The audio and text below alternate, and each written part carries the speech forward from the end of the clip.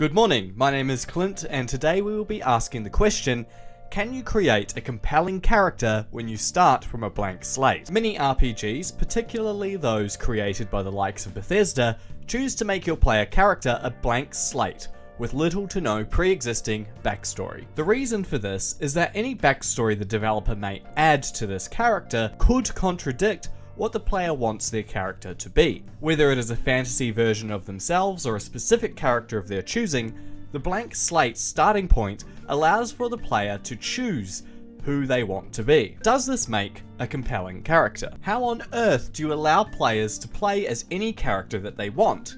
It seems like it would be impossible to do. The answer to this is to limit the scope of what a player can be, by creating character archetypes that the player will likely want to play as in the world of the game. Luckily, we have thousands of years of storytelling to pull from here as to what character archetypes we resonate with the most. With these character archetypes in place, the game can limit its scope so that the blank slate character can become one of these set options, or even a mix of these options. Archetypes like the hero, scoundrel, villain, comedian, idiot, stoic person who doesn't speak much, etc. All of these options have to be viable throughout the entirety of the game to allow the player to feel like their choice in character is accommodated, so that the character you're creating isn't broken by having to make choices that don't make sense to them. Some choices and conversations early on that allow the player to see what's viable and what isn't. When designing a conversation that includes player choice, the developer has to choose what conversation options to include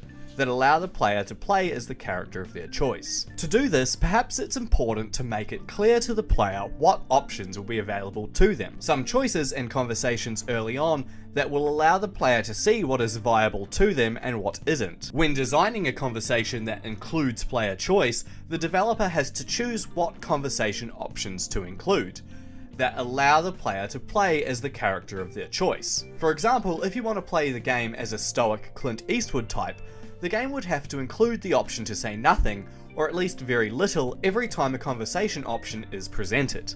A comedic line would have to be included each time to allow the scoundrel or comedian to be viable, for example. A line that's heroic or ambivalent, one that is mean or evil, would also have to be included to allow the other archetypes to exist. But playing as a character archetype doesn't necessarily make for a compelling character. It definitely defines who your character is, but for most stories this is just the starting point, because stories aren't just about plot points and lore, things that happen and things that have happened. It's about how characters change throughout the story. Character arcs tend to be vital to creating a compelling narrative. So how on earth do you allow for a character arc in a game where player agency is key to the experience? Pre-established video game characters can have character arcs very easily, as the more linear narrative can force them into change. But when a player is at the wheel, is a character arc even possible? Does attempting to add one, or force a character arc, take away from the player's agency and control over their character? In Fallout 4, I created my own character arc, almost out of necessity. I wanted it to make sense that my character would eventually become a raider so that I could finally play the Nuka World DLC that forces you to be a bad guy. So I created a self-directed character arc. A father on a downward spiral, from 1950s white picket fence dad to jet-addled psychopath over the course of the game. This improved my story for this particular playthrough of Fallout 4. But this was only achievable because I knew where the game would inevitably lead. I knew what options I had in-game and what in-game story beats would help sell this story that I was crafting. Previous playthroughs of Fallout 4, my character just jumped between factions, making whatever choices felt right at the time. My character ended up being just a random assortment of jumbled decisions that had no major rhyme or reason to them.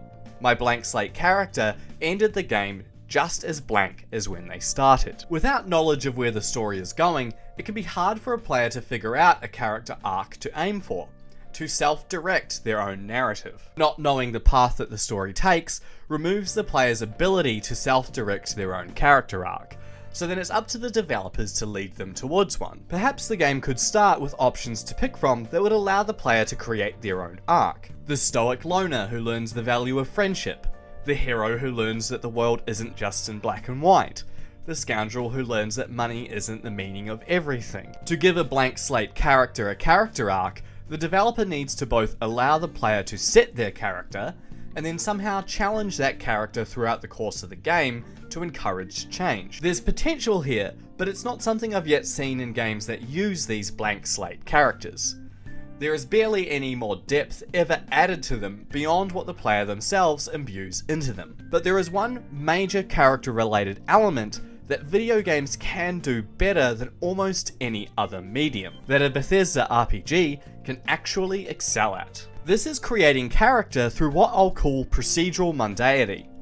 Procedural not in the way it's used for procedurally created content, but as in procedure, as in doing things that the character would do on a day-to-day basis. TV shows have become increasingly interested in exploring procedure to help the viewer understand their characters and to tell a story. Breaking Bad takes you through the procedure of disposing of a body, and more recently the TV show The Bear shows you what it's like to work in a fast-paced restaurant. To do this, the show uses montages of procedural elements. They can at times laboriously take you through the step-by-step of what it's like for a character to do their job. The quick cuts of food preparation in The Bear helps you feel the intensity of working in a kitchen. But a video game can do this even better, by just making the player do it. In a video game, the mundane activities of the character can be baked into the gameplay itself. The same sense of satisfaction you feel seeing Kami in The Bear clean up his restaurant is the exact same sense of satisfaction achieved in just playing a few hours of Pressure Washer Simulator. While we don't know what existential dramas Pressure Washer Simulator's protagonist experiences after work,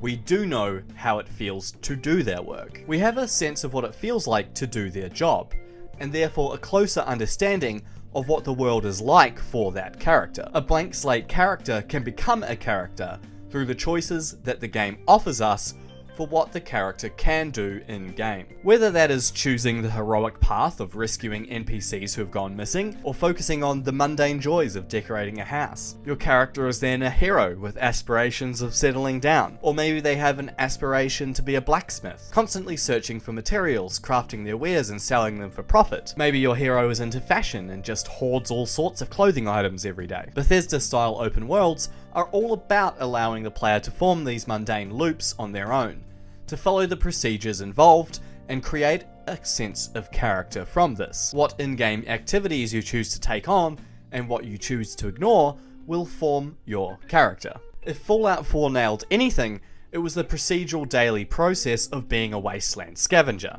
Whether or not you kill innocents just for their fancy hat, well, that's up to you. So even without a character arc, self-created characters that start from a blank slate can be compelling, through a range of choices in-game, both in dialogue and how the player chooses to spend their time. In film, the longer the camera lingers on something, the more important that thing is to the story. The longer we spend doing a certain thing in-game, the more important that thing is to our character. Maybe our character is one that feels it's important to solve everyone's problems, no matter how big or small. Or maybe they just like chatting to everyone in town. Maybe they're a loner who spends most of their time finding materials and crafting. So long as these games give you the choice of what to do and what not to do, you can at the very least craft something somewhat compelling. Even if it's not a finely structured character arc, like we see in Breaking Bad. There is of course a lot more that can be done to transform a blank slate character into a more compelling one, both self-directed and in choices laid out by the developer. But the exciting thing here is it's still early days. Video games haven't had hundreds of years yet to figure out these things like film has, or even thousands of years that novels have had to understand and hone their storytelling structures. Video games are still figuring themselves out, and that's kind of exciting. Will Starfield be able to further this and create a compelling character from a blank slate? Probably not, but it could be one of the many steps in the right direction. Let's just hope that the options in-game allow for us to at the very least feel like we have created a character that is unique to us, and maybe in a second playthrough, we can map out our very own compelling character arc in our adventures amongst the stars.